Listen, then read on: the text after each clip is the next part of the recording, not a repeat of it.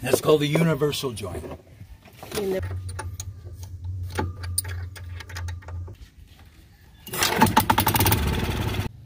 Hi guys, welcome back to our channel. This is Lynn. Nandito ako ngayon sa Bye-Bye kasi nagpe-prepare na kami ng aming pumpboat para sa season ng aloy or bullet tuna in English. At ngayong season, medyo late na kasi last year nag-start ng November, second week of November. Pero ngayon pa lang namin naramdaman yung amihan na ano na ba ito? December 8 na ngayon. So, ipapakita ko sa inyo kung paano i-install yung motor ng pumpboat. At saka pag after nyan, iloloaded na nila yung lambat. At mamaya siguro mag-start na silang pumuntang laot para sa aloy. So, ayan na yung motor niya.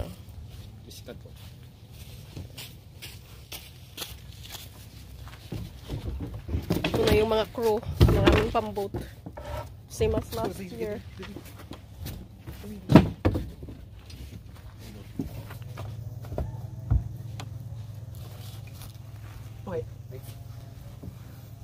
Mabigat ba?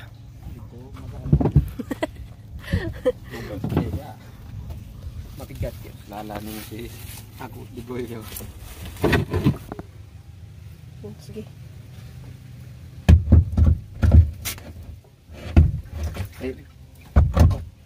True kita eh? Center sa ano? Sa buho. Sa buho.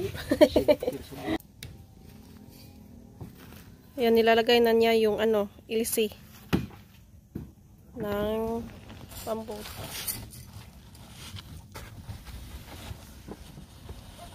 Sige ba? Sige.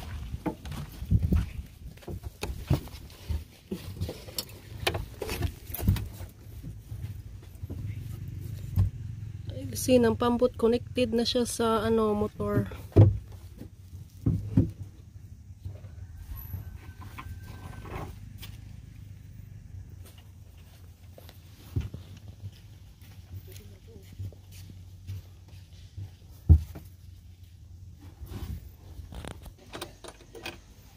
So guys, hi. Thanks for coming back.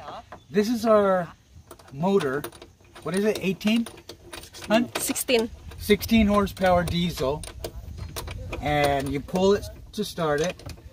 It is only 1 year old, but you can see that the ocean doesn't do good with corrosion, but it's still in good shape. Today we're getting the boat ready for the first time of the season for catching the aloy fish. It's like a small tuna. And we start this season late. Yeah. This season hasn't even begun because we wait for the wind to come from the mountain to the sea. That tells us that the currents are going to be okay for the aloy coming in because the aloy are seasonal. So we haven't even gotten that kind of wind yet, and nobody's really fished for aloy yet. Everyone's just getting their boat ready. So we're getting our boat ready, we're connecting our nets together out there, and then here the last thing we have to do is tighten the motor down to the mounting.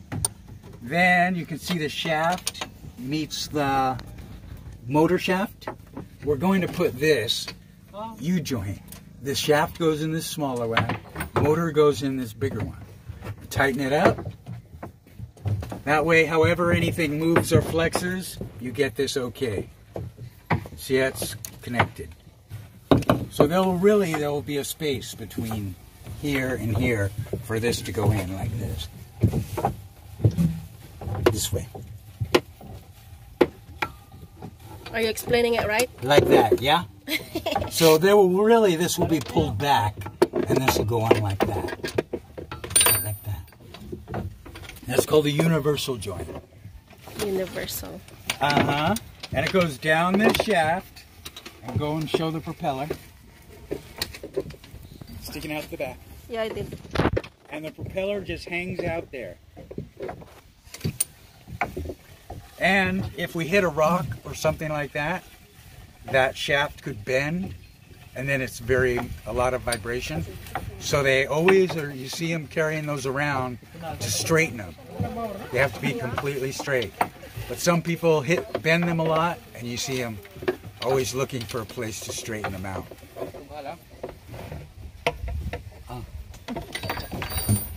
And over here you see these guys, they're pulling the net straight into the boat so it's not tangled up. When they go out, they let it out.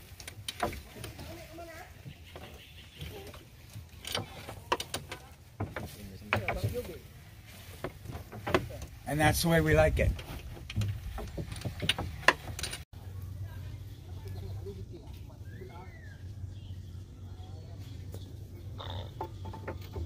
Right.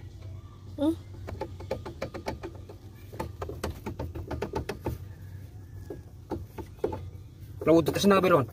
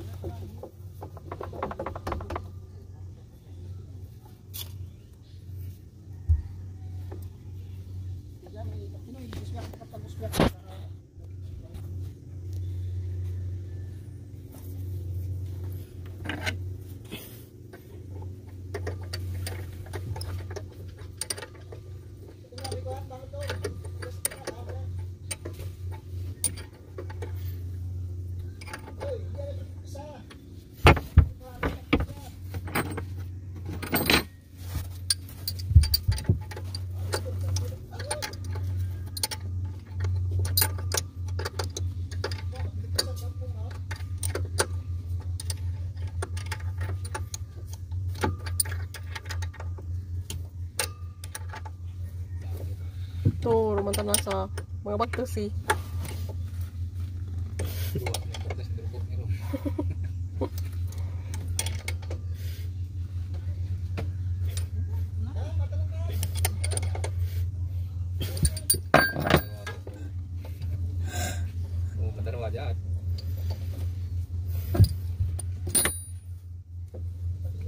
Nan, motoran praksi.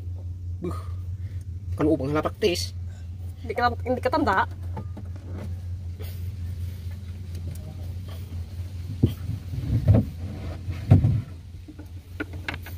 Kita punga teman. Iha?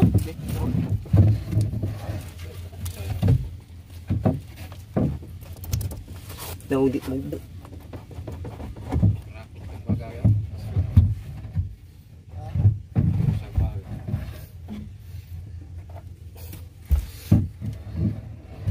Ito na pira pun baca kau mana?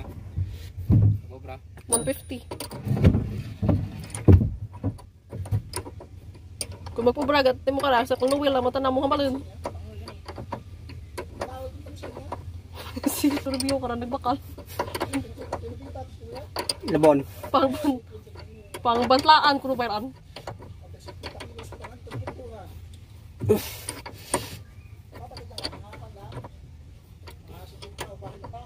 Pangbantlaan to kumana ron.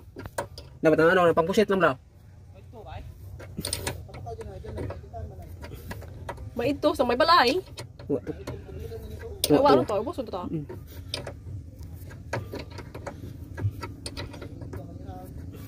Try na ini dap, try na. Pinububuntan ni ka Dubai.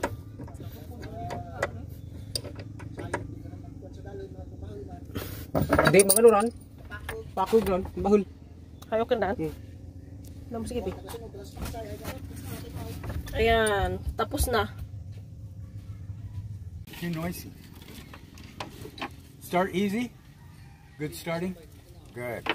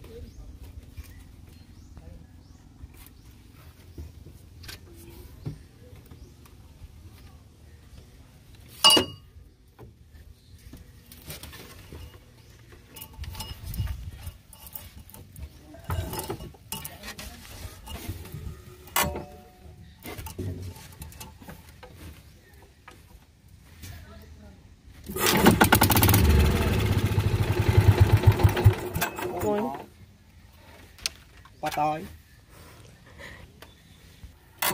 One more time.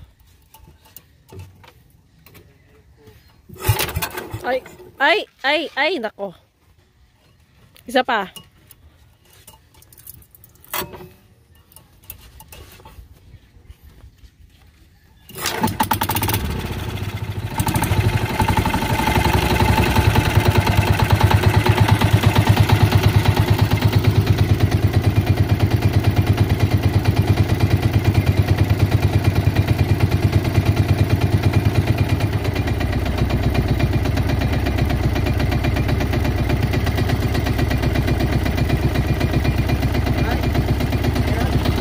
Okay na.